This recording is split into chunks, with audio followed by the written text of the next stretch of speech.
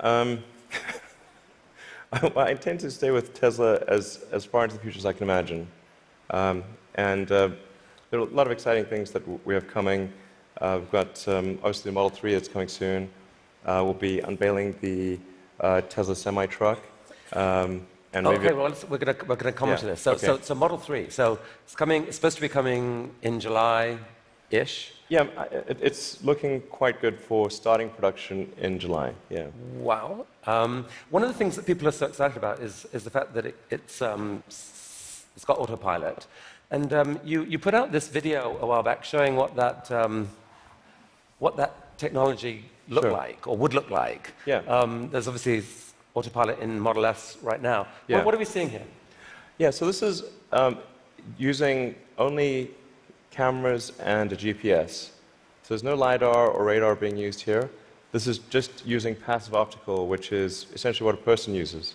The whole road system is meant to be navigated with passive optical or cameras. And so once you solve cameras or vision, then autonomy is solved. If you don't solve vision, it's not solved.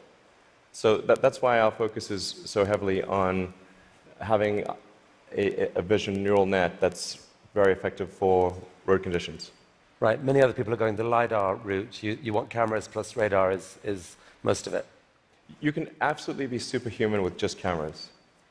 Like you could probably do 10 times better than humans with just cameras. So the new cars being sold right now have eight cameras in them. That they can't yet do what that showed. When will they be able to? I think we're still on track for being able to go cross-country from LA to New York by the end of the year, fully autonomous. Okay, so a car, by the end of the year, you're saying someone's going to sit in a Tesla without touching the steering wheel, tap in New York, off it goes, won't have to ever touch the wheel by the end of 2017. Yeah, essentially November or December of this year, we should be able to go from, all the way from a parking lot in California to a parking lot in New York, no controls touched at any point during the entire journey. And amazing. But part of that is possible because you've already got a fleet of Teslas driving all these roads. You're accumulating a huge amount of data of that national road system. Yes, but the thing that will be interesting is that I'm actually fairly confident it will be able to do that route even if you change the route dynamically.